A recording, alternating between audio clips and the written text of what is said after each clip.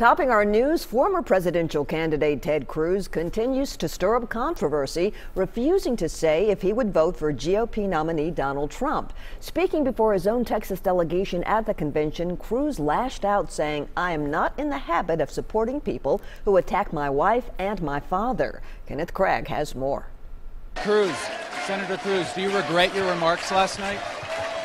Guys, I'm getting ready to talk to the delegation. At a breakfast for Texas delegates, Ted Cruz refused to back down about not endorsing Donald Trump. If you go and slander and attack Heidi, that I'm going to nonetheless come like a servile puppy dog and say thank you very much for maligning my wife and maligning my father. Cruz stole the show Wednesday night when he snubbed Trump during his speech at the Republican National Convention. Vote your conscience, vote for candidates up and down the ticket who you trust to defend our freedom. He was then booed off the stage by many in the crowd who had been cheering up to that point. I've never heard boos like that. The house, this whole auditorium was literally shaking. Cruz has rocked not just the Republican convention, but his own state. Texas delegates are split between supporting him and supporting their own party's nominee.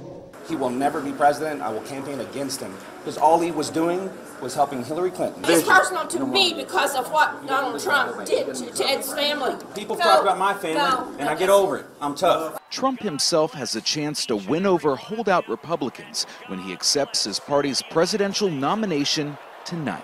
Kenneth Craig, CBS News, Cleveland. After the recent attacks in Baton Rouge and Dallas, the FBI is focused on investigating threats against law enforcement, and they're asking for your help. An exclusive News Channel 5 investigation reveals how the agency has dealt with social media threats made against police here in Middle Tennessee, balancing civil liberties with keeping officers safe.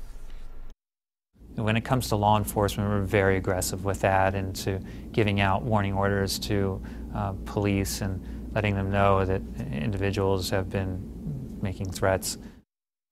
Some of those threats made against law enforcement right here in our area will shock you. Don't miss the exclusive investigation on News Channel 5 tonight at 10.